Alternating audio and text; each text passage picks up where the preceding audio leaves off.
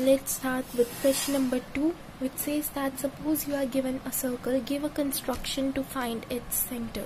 So we are given a circle, let's say this is a circle, and we have to find the center by construction.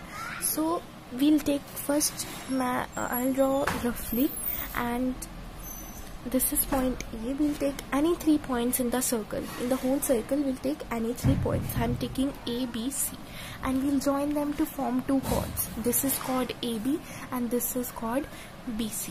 Now I'll take the compass and open it a little more than half and draw the perpendicular bisector of first AB. So like this, I'll keep compass on A and put an arc here and here.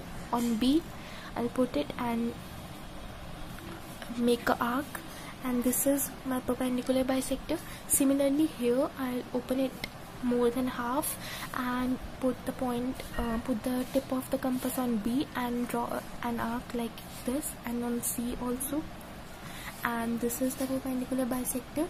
Now the point where this perpendicular bisector and this one meet, like here on this point B, they meet, this is the center of the circle. So this point is the center of the circle. What we had to do, we had a circle, we took any 3 points A, B and C, and we drew AB and BC, these 2 chords, and then we did the perpendicular bisector of first AB and then BC, and we saw that the point where the perpendicular bisectors, both the perpendicular bisectors met, was the point which was called the center of this particular circle.